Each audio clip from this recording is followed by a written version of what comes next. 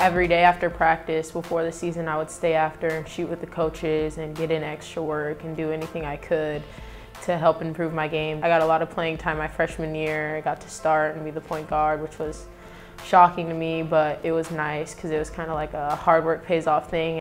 I was really proud of Z this year for, taking on the point guard spot. She's naturally an off guard, and when we lost Andrea Gordon, she really had to take ownership, and she did a fantastic job and made the all-freshman team.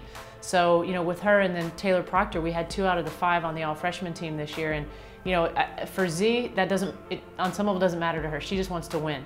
Coach AZ taught us how important it is to know each and every single one of our teammates, because you never know when their number is going to be called or when your number is going to be called.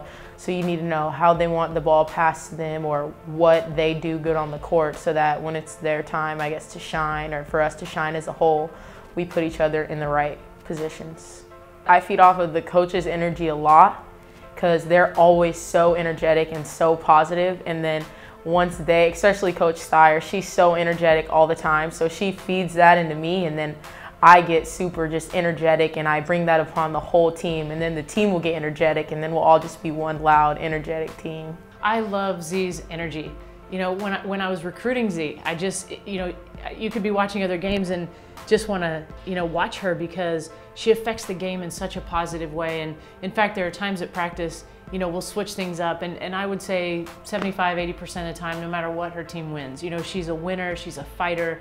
I love how hard she plays, and so she's got all that going for her, but now she's really embraced learning how to shoot and kind of harnessing her athleticism and actually slowing down a little bit to improve her game, and I love working with her.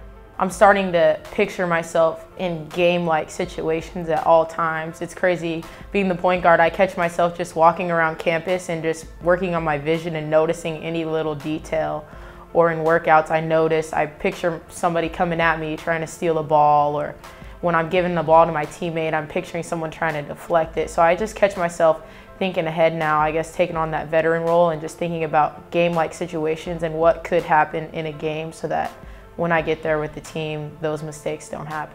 The way that our coaches kind of relate with us, it's like they're our coaches, but also like our best friends as well. So when I got here, I definitely felt like I was part of another family. I was nervous at first when I came here, but as soon as I saw how well we all clicked and how amazing the coaching staff was, I knew it was going to be a beautiful thing. I mean, no one out here or anywhere I know is working as hard as us or is as close as us, and there's no better coaching staff, I think, in the country. And what makes us different is that right there, and we're in the best city in the world. I mean, I can't complain.